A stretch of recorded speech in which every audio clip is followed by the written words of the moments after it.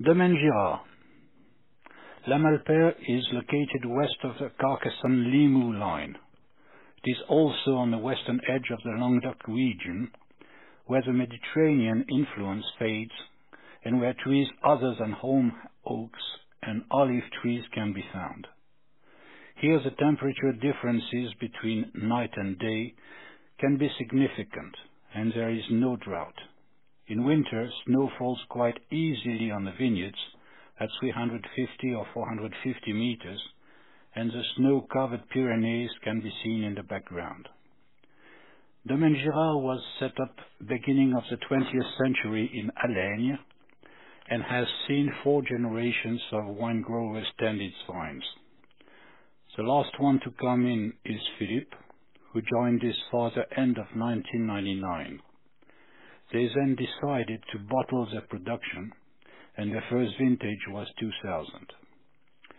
On the south side of the Massif de la Malepère, this estate grows 25 hectares of varietals, among which Merlot, Cabernet Sauvignon, Cabernet Franc, Caux, Pinot Noir and Chardonnay.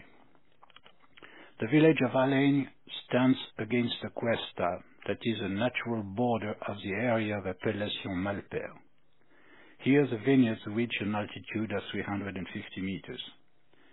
Girard has also vineyards in the Limoux appellation further south, where he produces other remarkable Chardonnays and Crémant de Limoux.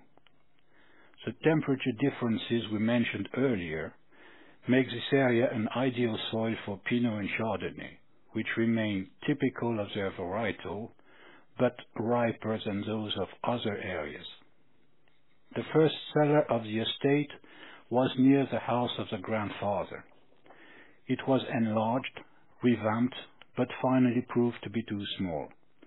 The new cellar was built in 2017 on a hill overlooking the village, with a great view of the Malepère area. There, offices, a tasting room, a vat cellar, and enough space to work in outstanding conditions shows the will of Girard to keep improving. Numerous awards in the past 7 years emphasize this search for quality.